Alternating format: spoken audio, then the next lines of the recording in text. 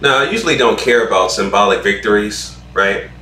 You know, this is considered a symbolic victory because systemically, black people are still, right, suffering from systemic oppression, right, racism,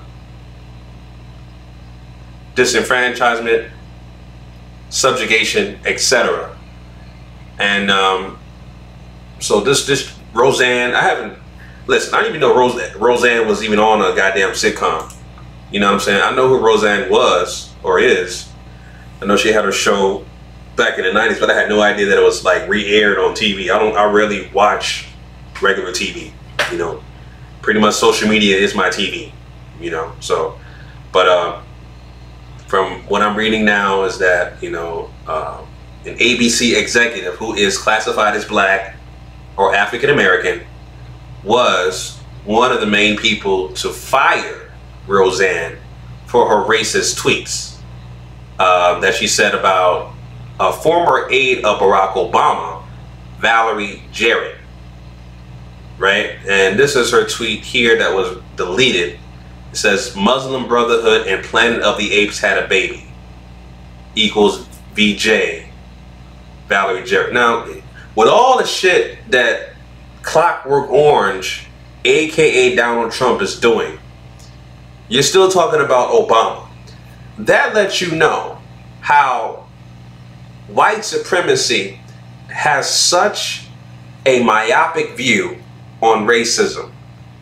No matter what they're saying, you can say we tamed the continent and, you know, we're not going to apologize for your atrocities for the history of America because you're a black nigger. That's what basically Clockwork Orange was saying to black people, right? During that graduation ceremony for the military last week. No matter what Clockwork Orange is saying or doing, the focus is still on mistreating black people. And that's what Roseanne Barr was doing, you know, tweeting out this racist comment about, you know, Valerie Jarrett, the Barack Obama administration. We have Clockwork Orange in office with the plethora of issues that's happening on all sides. Your focus is still targeting, and you still have a myopic view on Barack Obama, the first African American president in the so-called United States of America.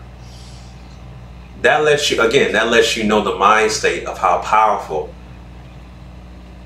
these people, these troglodyte bastards, these Neanderthal devils think of us, black people, right? Their only focus, the only mission is to mistreat black people, and that's it. That's it. But going back to this story, you know, Shannon Dungey, from my understanding, like I said, she was an executive for ABC, and she was the one. I thought I had a picture of her somewhere on one of these articles, but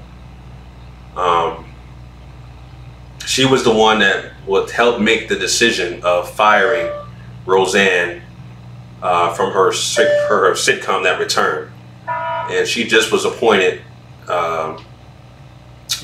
Dungey, Shannon Dungey, was just appointed the one of the executive roles in ABC last year, right? And much props to her, you know, much props to her. Again, I call this a symbolic victory because she's still an employee of ABC, you know, even though she has a very powerful position, you're still an employee. So the dominant white society can fire you anytime they want to.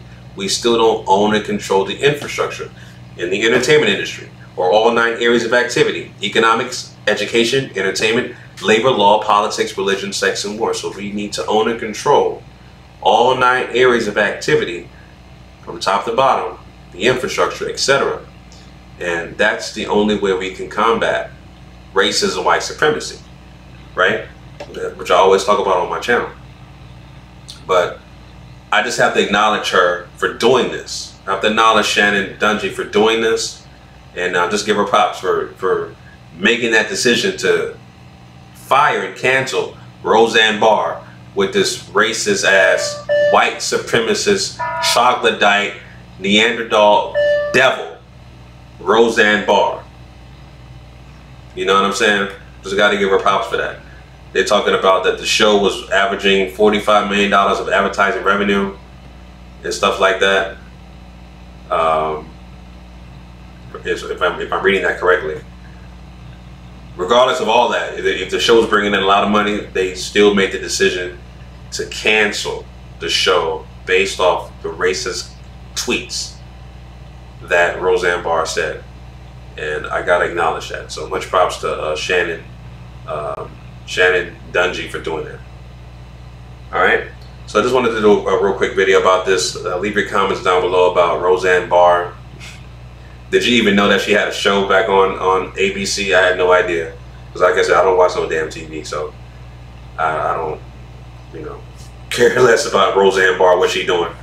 How old is she? She got to be like in her 70s. You know, these troglodyte bastards, they always look older than what they are. Like, she's probably, I don't know, I'm assuming she's like in her 60s or something like that. She's old as shit. But she does look like she's in her damn 60s or 70s, right? When you have white supremacy in your blood, hatred in your blood, physically, health-wise, it makes your body deteriorate faster because you have hate in your system. And that is one of the side effects of being a white supremacist, is that it causes health side effects visually. It makes you look older. You know what I'm saying? So anyway, those are my thoughts on that, family. Leave your comments down below about this story. Link for this story that I have is in the description down below. Let me know what you guys think, family. Until next time, make sure you follow me on social media at GMOGMediaTV. If you're new to the channel, please subscribe and hit that bell notification icon for up and coming videos. Until next time, family, Chauncey, aka the Black Separatist, signing out.